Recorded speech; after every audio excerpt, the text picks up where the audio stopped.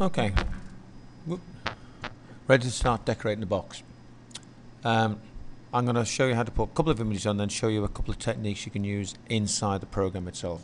So the first one I need to do is I need to bring in, the first thing I want is Lou Gehrig's signature. So I've got a copy of Lou Gehrig's signature with no background on it.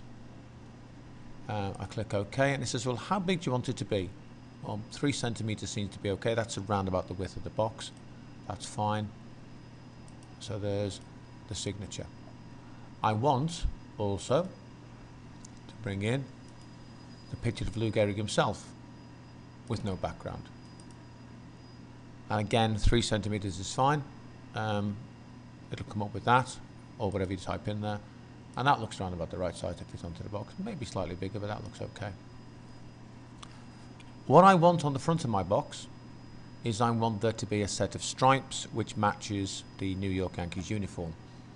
And I'm going to use the contour tool to draw some straight lines next to each other. Now the first ones I'm going to draw are 3.5 millimeters away from the edge. Now you do have to think quite carefully about making things look balanced. The colour is blue, so I'm going to draw one line there and one line there, and then to make everything fit really neatly, because that's what we're after, I'm now going to change down to 0.3. I'm putting it from either side. And there we go. So what I want in there next is I want the picture of Lou himself. I'm going to put him around about there on the box. Now, there's a problem. If I zoom in, what I appear to have done is put Lou Gehrig into jail, which wasn't really what I was intending to do. And that's because the image of him is behind the lines. So I need to click on the image of Lou Gehrig himself, which sometimes can be slightly tricky to get hold of him. And I need to go to Edit and Arrange, and I need to bring him to the front. Problem now is, even though I went for an image with no background, the background seemed to have been put back in.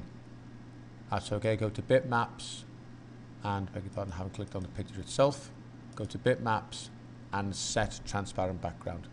Now don't worry if it starts looking like he's got little blue bits on him, that's just the nature of the program. I now want his signature to go across the bottom and sort of going up onto the picture. And again, I've got the same problem, which is the fact that it's got a transparent background and it appears to be behind him. So I want that to go in front. So Edit and Arrange and bring to front. If I zoom out and refresh that, that should look okay. I know it looks like there's a problem with the lines, but actually when it comes out there isn't. So I've now got, on the side of it, I've got a picture of Lou Gehrig with his signature going up across him, and the lines should be disappearing behind him. Okay. I can also colour sections in, so if I want to colour the 2 side panels in just in a nice beige colour, the colour is here. So fill would be solid. I want a solid colour. I pick the colour I want, and I want a nice sort of kind of beige colour. So I can pick a nice sort of browny colour down here somewhere.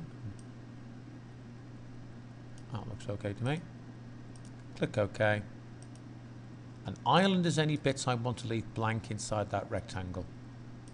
No, I'm happy with that being blank. I'm happy with that being blank. So I've put colour in, I've put lines in, and I've put images onto there.